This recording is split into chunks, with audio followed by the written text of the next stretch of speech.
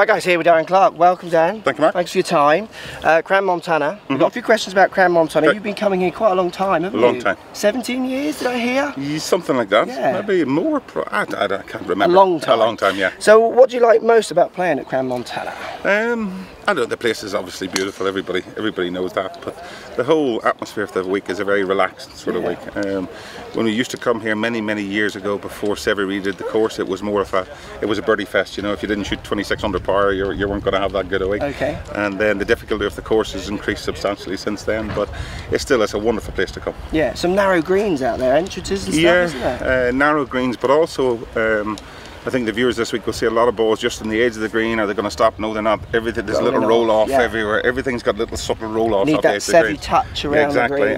And the rough around the greens is quite thick, so it grabs the club very easily. So it's a very difficult one to actually get the pace off the chips and everything right. Fantastic. Okay, we're celebrating 70 years of great golf times here at Cran Montana. What has been your favourite golfing moment? Now, it doesn't have to be here, and it doesn't have to be yours. Just golf in general. What has been one of your favourite memories of golf? Oh God, that's such a tough question. It is, isn't it?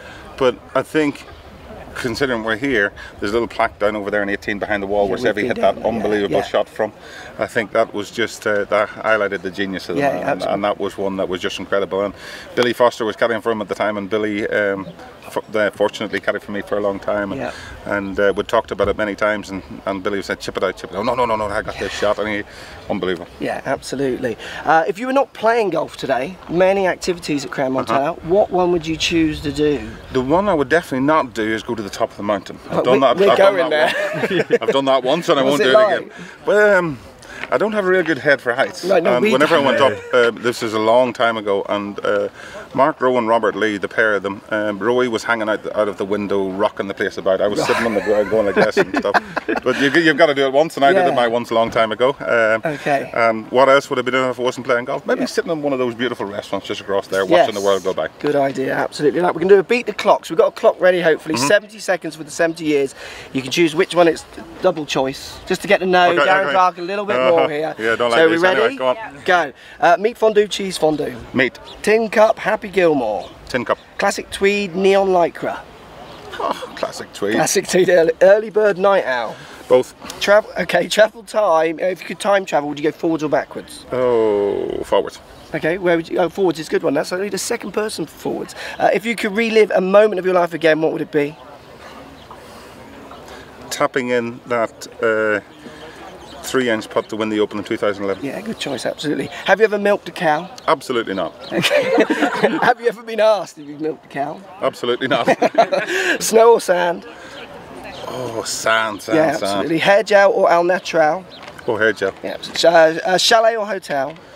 Hotel. Who's your biggest inspiration? Who's my biggest inspiration? My kids. Oh, that's a good one. Who's your favourite superhero? Wow. Favourite superhero? This is the one that gets the most deliberation out of all the questions. Favourite superhero? Oh, I don't know. Ryder Cup man. No, I was thinking more along all those, you know, Captain America, all those movies and all that sort of stuff. What's the latest one? Captain America versus I'm an Iron Man fan. It was good. Yeah, I'm an Iron Man. Yeah, you got Superman v Batman. All of those guys, yeah. Oh, there we go. Brilliant. Thanks for your time, Darren. No problem. Always a pleasure. Thanks a lot. Thanks, guys, for watching. Follow me on Twitter, Facebook, Instagram, Snapchat, Periscope, all the normal social places.